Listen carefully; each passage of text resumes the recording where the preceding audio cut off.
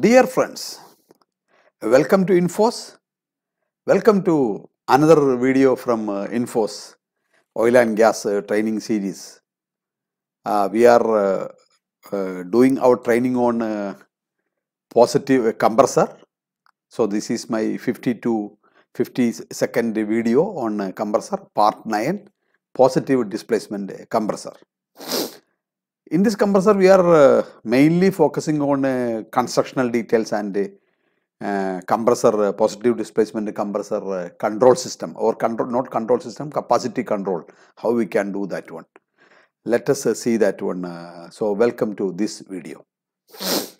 Construction of a reciprocating positive displacement reciprocating compressor. There are three major sections in the construction of a reciprocating piston type compressor, that is the main type compressor. Let us see that one. Compressor cylinder, crosshead and connecting rod, compressor frame. So look at that one. Here it is there, and you can see that one. Cylinder is there. Cylinder is there. See the cylinder in this area.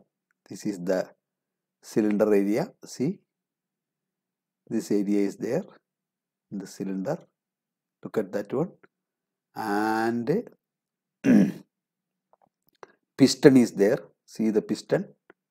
And piston rod is there. See the piston rod. And valves are there. See the inlet valves. 1, 2, 3, 4 valves are there. And seal systems are there. Oil seal systems are there. And lubrication systems are there. Lubrication system also there. And cooling system also connected, that one. Then clearance pocket and valve lifters are there. Clearing pocket and valve lifters, where it is here somewhere in the clearing. These are the, in this area, not this area, it comes that clearing systems are coming. So that's are also there. So valves action, compressor suction and discharge valves are a type of non-return valve, like a check valve, only one side flow. Gas flows only in one direction through the valve. The suction valve opens on the intake stroke when the pressure inside the cylinder is lower than the pressure in the suction line. Like that one. So seal system, packing is used to seal the pressure inside the cylinder from the atmospheric pressure outside the cylinder. The packing is contained in a packing gauge that consists of a series of cups. Each cup contains segmented packing rings. The packing material is usually the same that is used to piston rings, cast iron, bronze, carbon, Teflon or other plastics. So cylinder lubrication system. Efficient lubrication of the piston and packing is a very important factor in a compressor operation. Without correct lubrication, piston rings and packing will become excessively hot and eventually break or melt or distort. If the oily film is destroyed, the packing or rings will make direct contact with the metal and wear will occur. Cooling system. When the gas is compressed, molecular friction increases and the temperature of the gas increases. This effect in turn heats the compressor cylinder parts, which can weaken to the point of failure. Most compressor cylinders have, something is missing here, and most cylinders have the cooling system in this compressor system. Prime mover is very important. Prime movers are machines that which drive the compressor. Prime movers can be electric motor or steam turbine, gas turbine or internal combustion engines such as a diesel engine. The prime mover is separate from the compressor. The two machines are joined together by a coupling. So this is the typical reciprocating compressor cylinder assembly. Look at that one. See, you can see from the piston rod, crosshead and partition packing case, inboard casing distance piece, outboard distance piece, and pressure packing case, and here the compressor Suction and discharge valve. See, you can see valve number 1, 2, 3, 4. It is a two-stage compressor. We already that one discussed. The compressor cylinder you can see here, and the ram valve cover is there, and the clearance pocket unloader is there. This much of information available in this picture. And in this picture, a reciprocating compressor schematic assembly. So it is the inlet filter, where now it is this is, you can take typically a air filter if it is using for air filter. Sorry, in the air compression system for instrument air or any other air applications. See, the inlet filter will remove dust or any oily particle, moisture or something is you can remove those inlet filter. The same compressor is using in the same primer is using the 3-stage compressor. So entering to the first stage here, and first stage is suction and discharge here. After the compressor is increasing the pressure and temperature, so intercooler will be mandatory requirement for that one. So the cooler will be there. After the cooler, it is cooling that any drain is available, any condensate is available, we can remove it in this knockout drum, which we call in this one, or separator. That will remove any drain system, any condensate or water particle or liquid particle available. You can remove that one. Then it is going to pressure safety valve. Is any choking problem is there, you can release the pressure here, and as a safeguarding system. So then it is entering to the second stage compressor. Both 3 stages are connected to the same prime mover. That is important. In second stage also increasing the pressure a much higher level, and it is entering to the intercooler of the second after the second stage. Again it is a condensate or liquid separation unit will be there.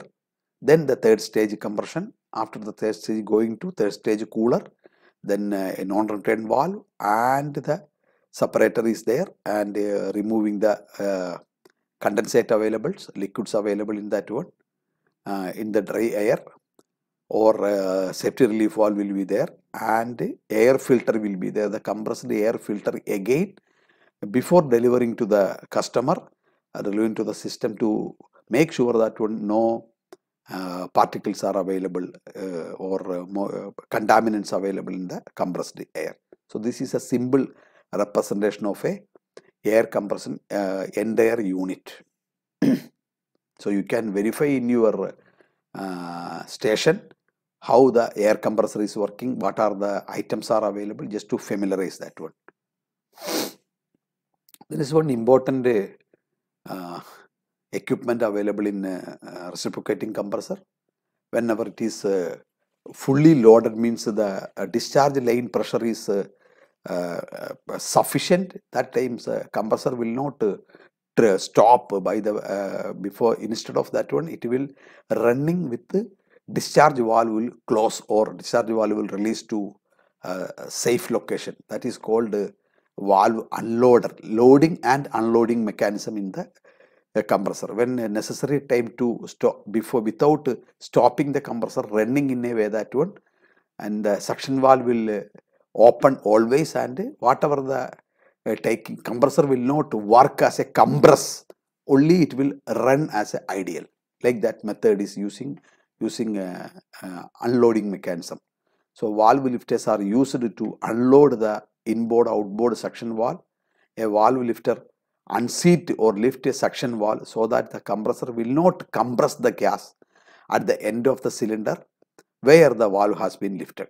If the valves lifted on both ends of the cylinder, that cylinder is completely out of service. So these are the regulator. See the regulator mechanism for unloaded position and regulator mechanism for loaded position. You can see that one. See, this is the difference here, the unloading condition and loaded condition. So this will support the compressor to whenever load is required, discharge pressure is low from a particular set point, so then loading mechanism will work. When it is the discharge pressure and the discharge line pressure is sufficient, then it will automatically change to unloading mechanism. Using a governor system, we can do that one. So some more schematic representation of loaded and unloaded. You can see that one. See the air system using a solenoid valve, using a loading solenoid valve, using for loading purpose. You can see that one here. Here it is unloading condition. The inlet valve, the position will be open position. See that this is the loading position, unloading position and loading position. Crosshead and connecting rod, another constructional details. A crosshead and connecting rod are used to transfer power and motion from the driver crankshaft to the compressor piston. The function of the crosshead and connecting rod is to convert the circular movement at the crankshaft into horizontal movement at the piston rod and piston. The crosshead ensure straight line movement to the piston rod. A frame lubrication system, another one. The lube oil system provide lubrication at every metal to metal bearing surface and removes the heat of friction developed on each surface. Most frame lube oil systems have two compressor shutdown devices that stop compressor when they activate on a trip.